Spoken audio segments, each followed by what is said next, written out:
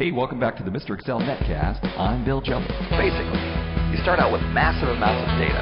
You say, how are we going to analyze this? Well, let's fire up a pivot table and see if we can solve this problem.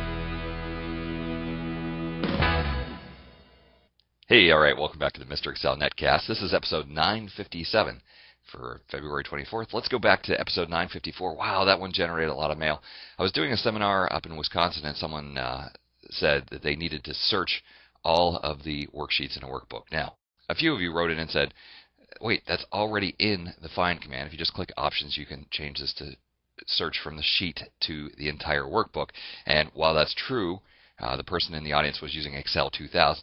Very frustrating having someone back that far. I always used to joke that Microsoft didn't add a lot from 2000 to 2002 to 2003.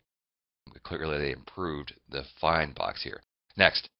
Excel is fun. Gel Girvin from YouTube wrote in and said, hey, that macro that you wrote is awesome using SendKeys. I used F in order to send Control F. He said, how do you do Alt? How do we send an Alt key? And that's a percentage sign. If you need to send a Shift key, you would add a plus. So plus would send both Control and Shift. So thanks to Mike. Now, in the podcast, I'd actually been looking for a way to do this with application.Dialogs.show, and I was frustrated that there did not appear to be a find or replace dialog in this list.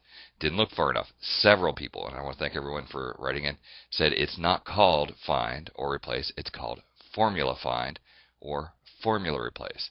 All right, so let's go ahead and do formula find, and we do .show. All right, so rather than having to use SendKeys, we could just use that line of code, which will get the dialog box to appear. So we'll try it, Control L, and there it displays the find dialog box. So it's there, just not named very appropriately.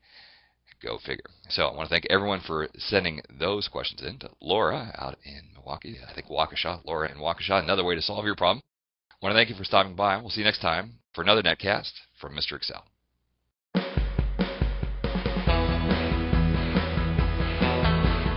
thanks for stopping by. We'll see you next time for another netcast from Mr. Excel.